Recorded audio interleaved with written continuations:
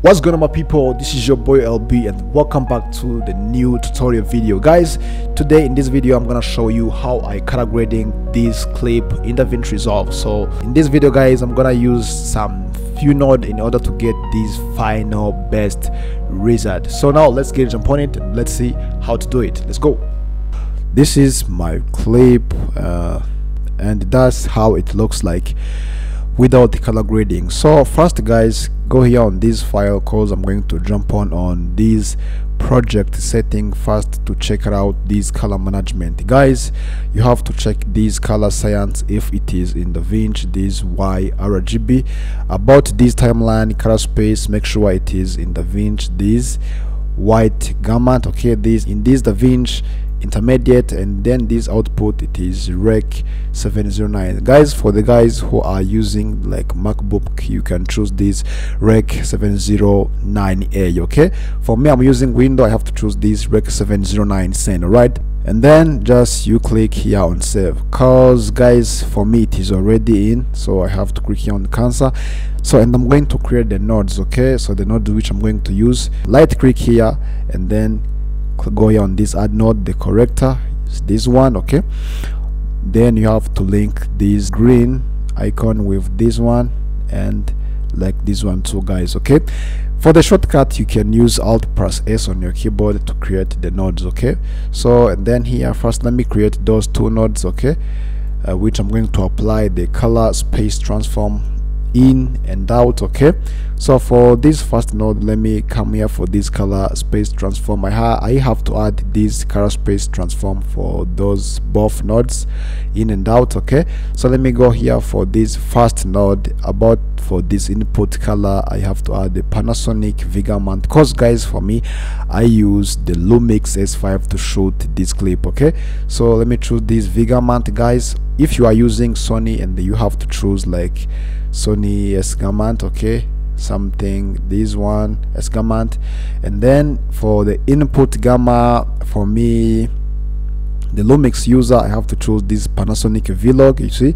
And then the output color space, so let me choose this DaVinci white gamut, and the output I have to choose this DaVinci intermediate. All right, and then let me come here for this color space transform out, and for this input space I have to choose DaVinci white gamut. The input, let me choose this DaVinci intermediate, and then about this output I have to choose the Rec 709 too. Okay, and then here too I have to choose Rec 709. Guys, I told you for the people who are using MacBook, you can choose Rec 709 for this output gamma. All right, so now here I have already two nodes for in and out for color space transform. So now let me come back here for this first node, because I'm going to just to create the another node which will be here on the middle of this in and out. Okay, so let me add the node, right click, add the node here, collector. So, and I have to link with this, something like this. This is nice. Okay, so for this second node, let me just go here for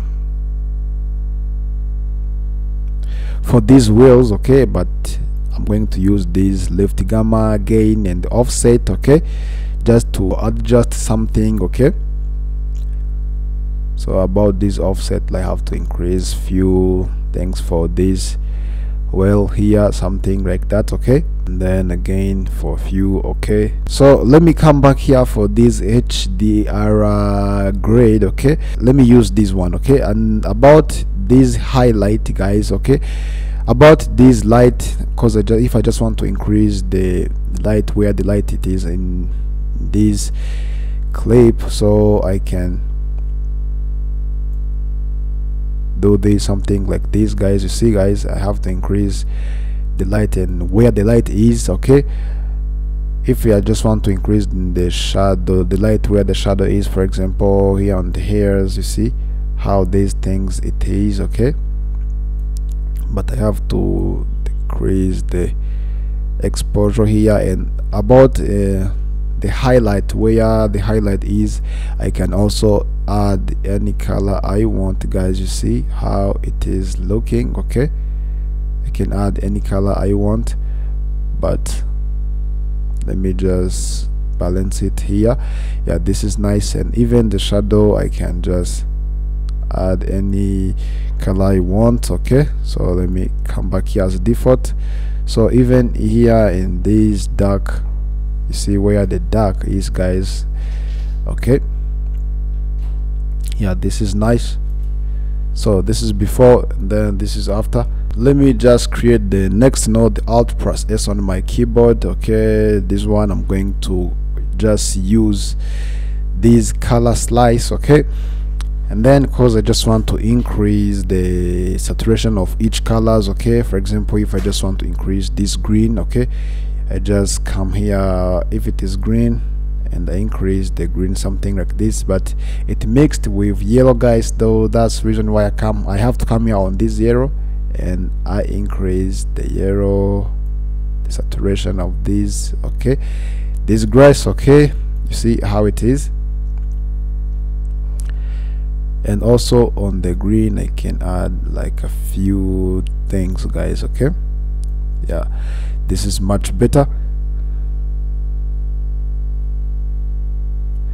And guys, if there is any color you just want to increase the saturation here, if it is blue, green, yellow, something, you have to use this color slice. Okay, and about on my skin tone here, I have the skin tone. Okay, so and also I can just add something here on the skin tone. Okay, but you don't have to add the extreme saturation. Okay, maybe this is how it looks. This is nice. Okay, and then let me just come back here on this log. Okay, this one I just want to increase like a few midtone on my clip.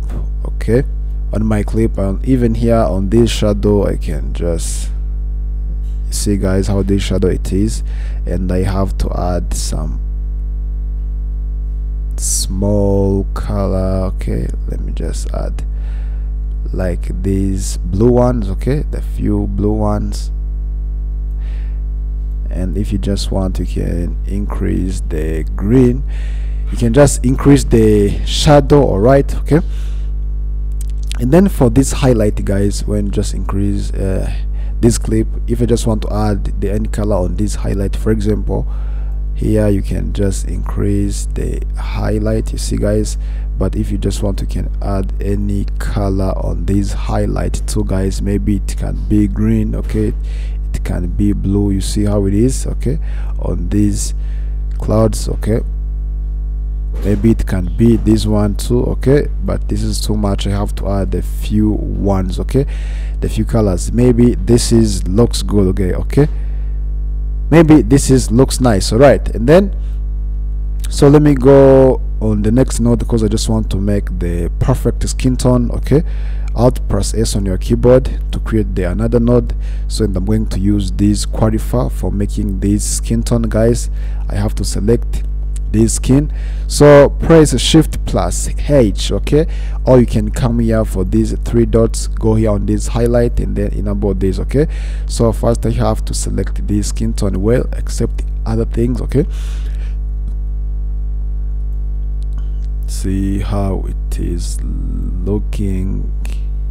I just want the skin tone only, because even this land, it has the same color of this skin tone. That's the reason why it is already selected, but I have to try to select the skin only. Okay,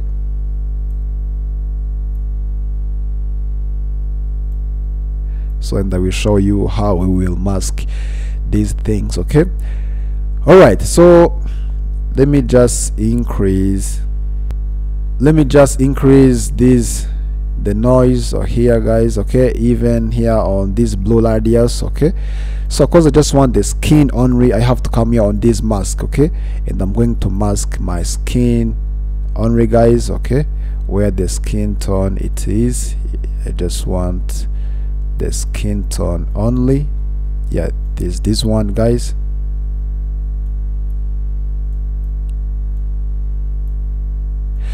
Yeah, something like this. And then I have to come back here for this gamma, because I just want to use this gamma to increase the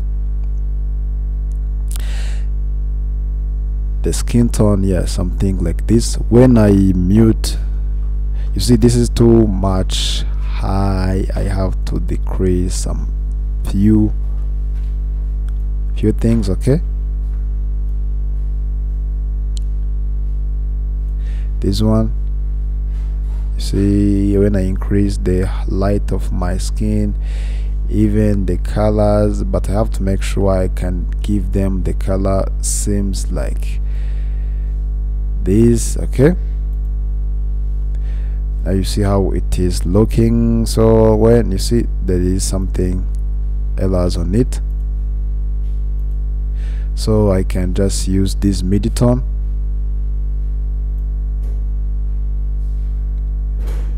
Something like this, guys. Okay, if you just want, you can increase the light or decrease. Okay, depend, yes, where the kind of the look you want. All right, yeah, maybe this is good. All right, okay, so this is before and then this is after. And also here I can just increase the smoothness in order to hide where this masking it is. All right, okay, something like this. And also I can just increase something few, because I just want the clean skin tone. This is perfect. All right, and then now the next one, I'm going to give them the sharpness. Okay, so for the next node, you have to come here on this sharpness or on this blur icon, and then I'm going to use this radius. So guys, when I'm zooming my clip and I move down this radius, something like this, now you see you got how your clip it becomes like sharp. Okay, so when you bring it up, you see it brings like something which is blurred, but when you move down just a little bit, okay, now you got the clean image. All right, and then so for this is enough to me. You see, this is before and after, before and after. Okay, so I can give them another things like few, yes, few sharp.